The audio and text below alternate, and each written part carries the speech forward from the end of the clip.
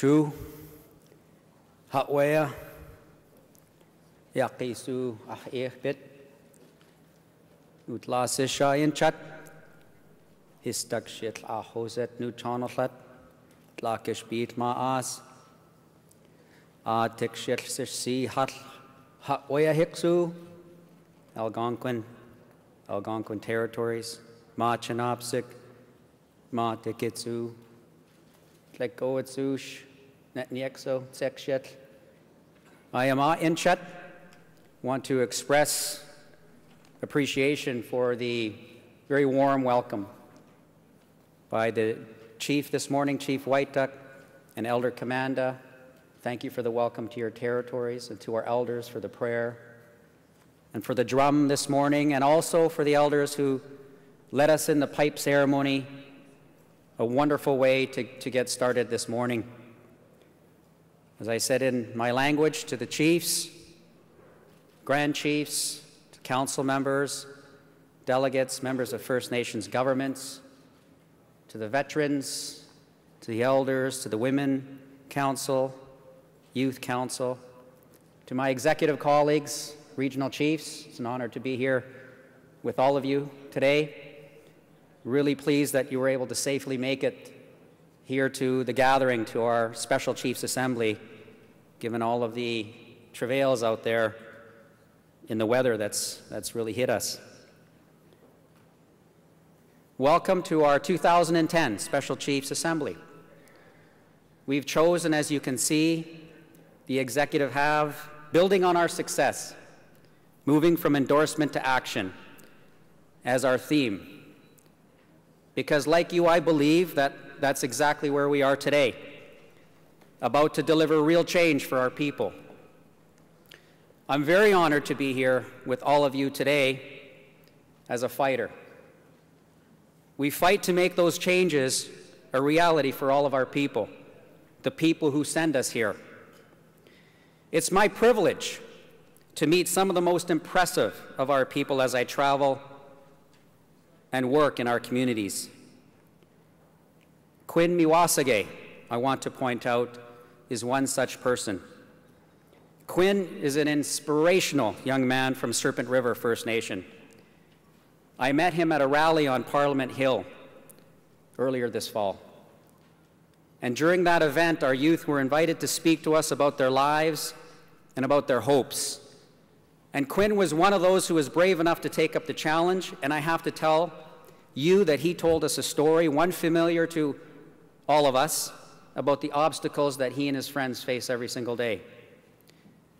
I was very moved then when I got a message from his chief, Chief Isidore Day.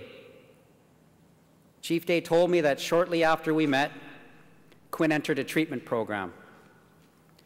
He took personal responsibility to clear his life of drugs and alcohol.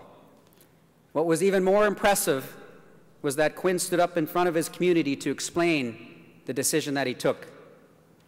He said that he sees hope for his future and that he knows that he must prepare himself to be a leader.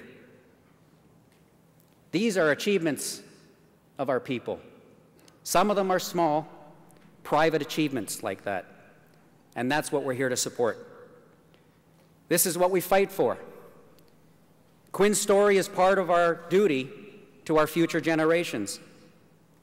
As leaders of our people, we struggle to bring hope, to create options that will inspire confidence, and to ensure that together we pass to them a better future. I've had many encounters like this with people just like Quinn, overcoming the odds. Young men and women stepping up, taking responsibility for their lives and for their futures, demonstrating that while they are so often told that they're the leaders of tomorrow, that there are leaders right now, this in the United Nations Year of the Youth.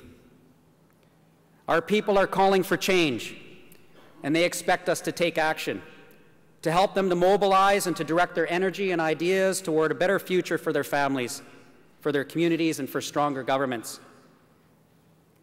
I said at the annual General Assembly in July in Winnipeg that we can, if we choose, create real change in our lifetimes. that we could create the opportunity for that change not in 50 years, not in 25 years, but within 5 years starting right now. Because quite frankly, our people, especially our kids, simply can't wait. Our theme here, Moving to Action, speaks to this important moment of opportunity for the advancement of our peoples. Your hard work delivered one important change: Canada's endorsement of the United Nations Declaration on the Rights of Indigenous Peoples was an important victory. Canada changed its vote from no to yes on November 12th as a result of years of advocacy by our people. Let us acknowledge the hard work of the world's 370 million Indigenous peoples and offer our thanks to the many leaders from Canada, many of them in this room with us today, for their years of effort. Their work in shaping the Declaration itself and fighting for its endorsement, and as should be the focus, this will be our first item of business here at our Assembly. The Declaration serves as a guide. It's a path to respect, to reconciliation, and to partnership. And we, as the Indigenous peoples, were directly involved in its drafting. It's a path that reflects our historic relationship as treaty partners, as nations that never surrendered our lands, never surrendered our rights, never surrendered our resources. We are reminded in a moment like this of the many heroic leaders of Indigenous peoples around the world and across the ages whose lives and whose work inspires all of us today.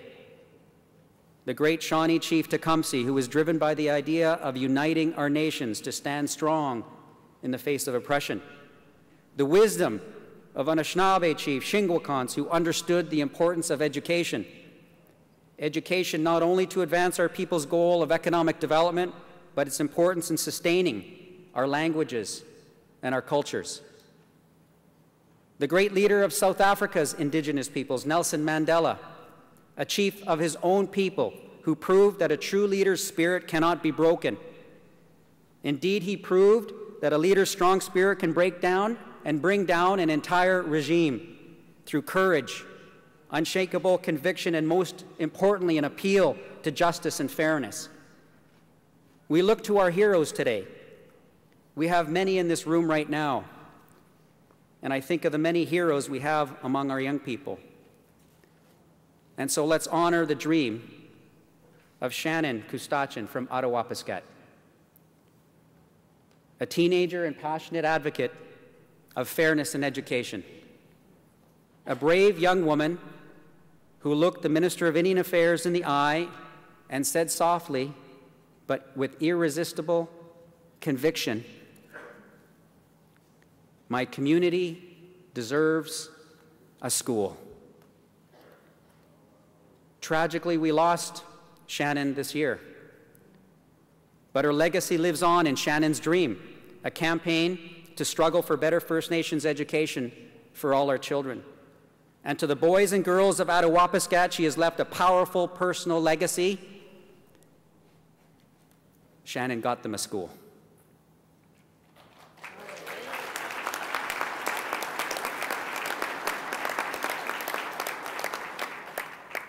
We celebrate the memory and the achievements of our leaders of yesterday. We stand today united, determined to build on their legacy, to frame a strategy for action for our people in the coming year. And today we stand strong as our usual critics try to attack us and knock us off course. They have no understanding of the day-to-day reality in our communities, no understanding of the responsibilities of you, the chiefs, who have to work as leaders, negotiators, grief counselors, carpenters, municipal planners, mentors, and managers, often all in the same day. And yet our critics brand us as irresponsible. They smear the more than 3,300 chiefs and counselors across the country by exaggerating the pay of a small few through phony math. Well, we're not buying into their game. I say that we stand strong and united and show that First Nations are not only not afraid of change and transparency, we are blazing the trail forward. We will set the standards of transparency and accountability for our people. not Ottawa bureaucrats. As we have been called to do, we will stand strong against every attack.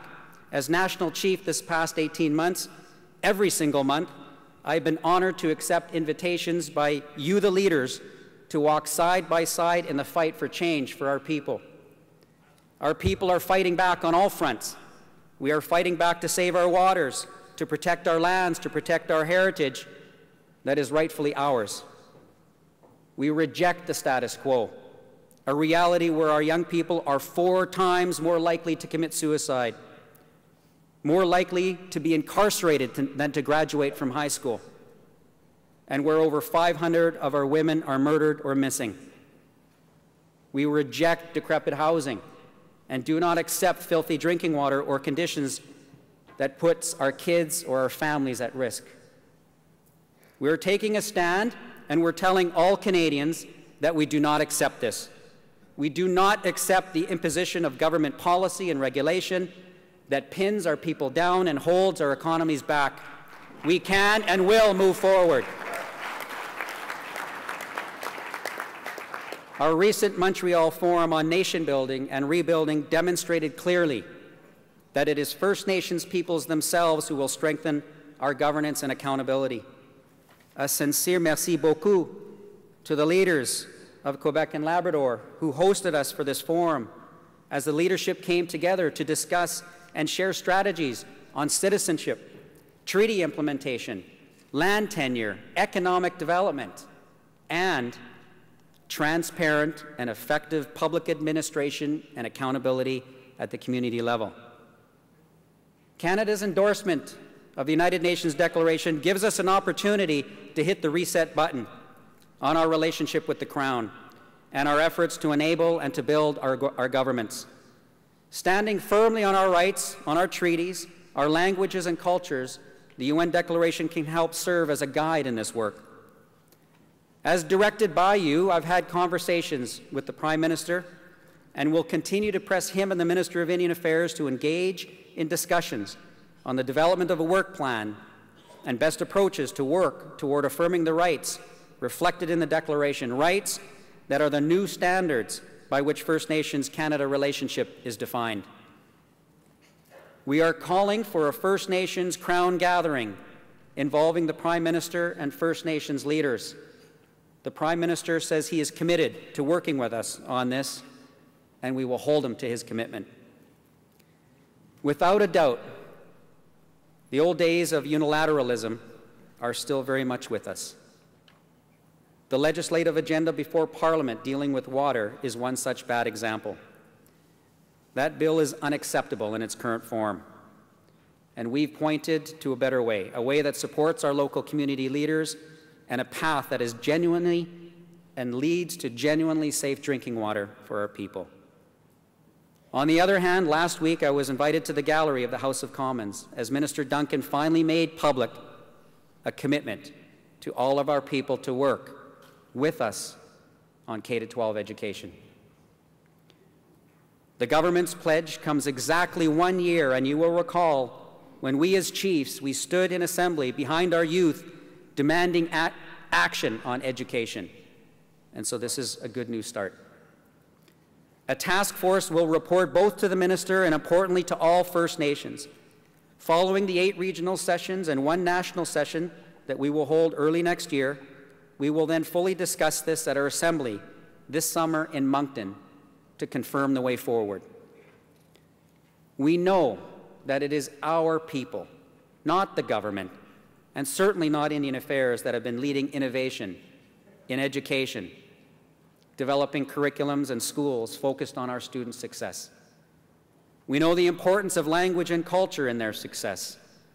We understand the essential role of parents, of families, and their communities in their success. And we will ensure that those ideas and that vision is brought forward to begin a fundamental transformation in First Nations education. We know that leadership is about accountability and delivering on an agenda of change.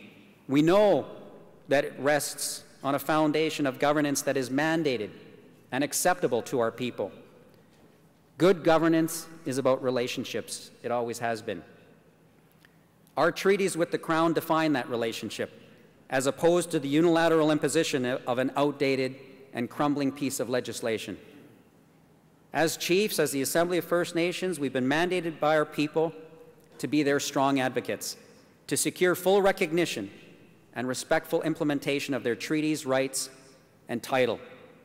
That will mark the path of truly transformative change, to be achieved at a rate and pace as determined by First Nations.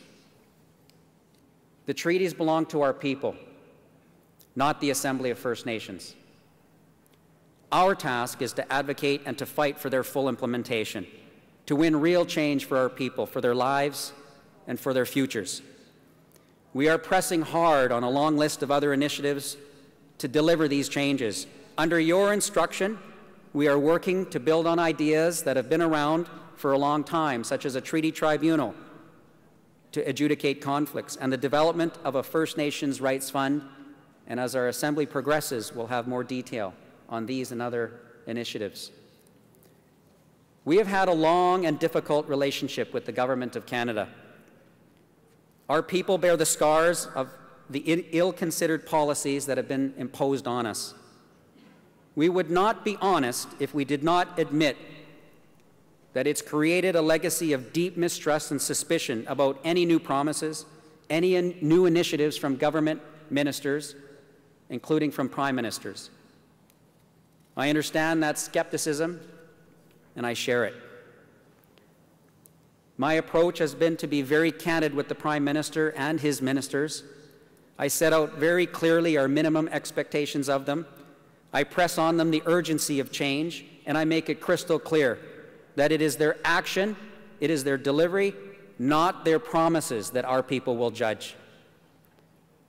As leaders of our peoples, we know very well that we stand on the shoulders of giants.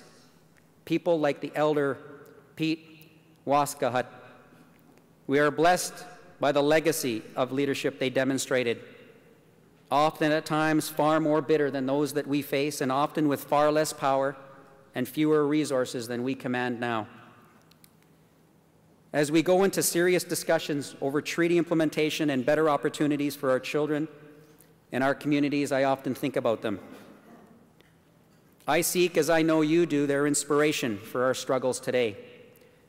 Leaders and chiefs like the late Grand Chief Dr. Billy Diamond, who passed away just a few months ago, and we're honored to have many members of his family with us here.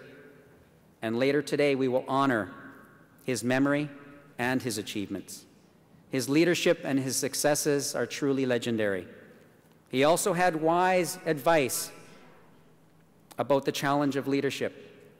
When asked about being a leader for his people for so long, here is what he said, and I quote, "You have to learn to stand alone as a leader.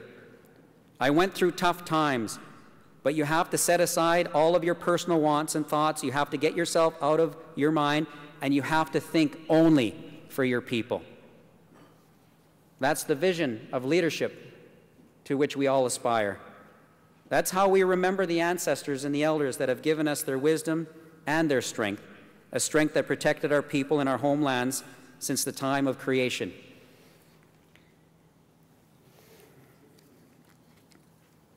Our responsibility then, and indeed our inheritance, is to lead today in honor of their achievement, to work together to deliver change for our people as a commitment to those who are not yet born, for they will walk the trails that we clear for them today. So just as Grand Chief Billy Diamond instructs us, as we go forward as leaders over the days here together and beyond, we will remember the struggle of our people, and we will work tirelessly to deliver real change. And I, for one, am honored to join you in that work every single day. Chu Kleko Kleko. Thank you.